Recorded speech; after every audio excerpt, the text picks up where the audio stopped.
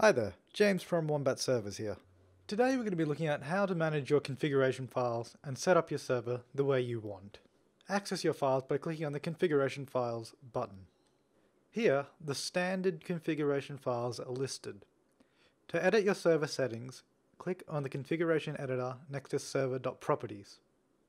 In here, you'll see various properties that you can change. For instance, the server name. We're going to change that to the borough. Below that is the message of the day, which appears in a server list when a user joins your server. We'll change that to say, Hello World.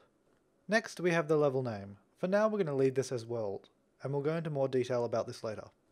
The next setting is the view distance. This dictates how many chunks are sent to each player on your server.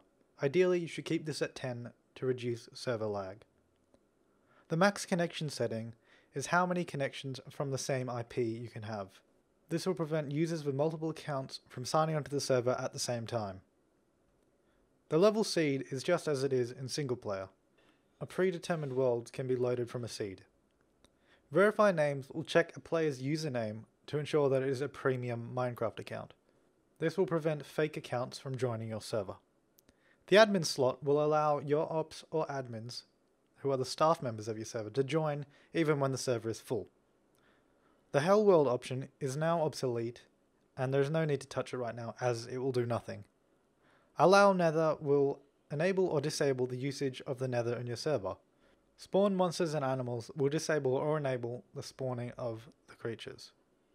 PvP will enable or disable player vs player combat in the server. Allow Flight will allow the usage of flight mods such as the zombie mod pack to be used on the server. And finally, Whitelist will enable the whitelisting on the server, which means only the users that you specify are allowed to join it, thus making it a private server. Once you have all the settings that you want, click the Save button up the top left. This will return you to the configuration list. If you want to edit the file more directly, click on the Text Editor button. This will show you the servers.properties file as it truly appears.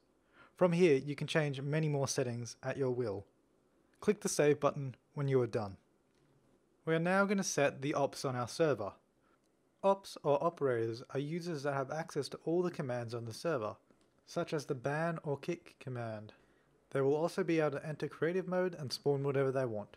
So click on the text editor button next to the ops.txt. In here, enter the users that you want to be operators on the server. Click Save when you are done.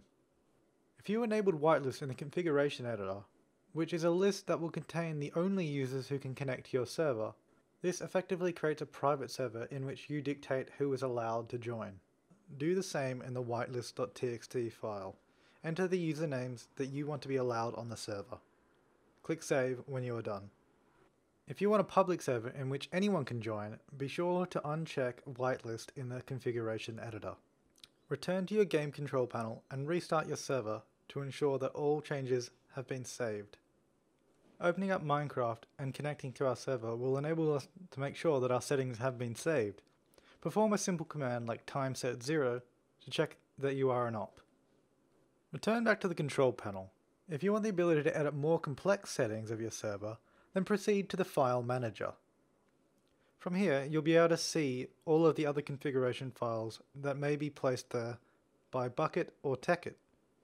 In here, you can click on the little edit button to edit the files and enter the settings that you wish. Be sure to click Save when you are done and restart the server.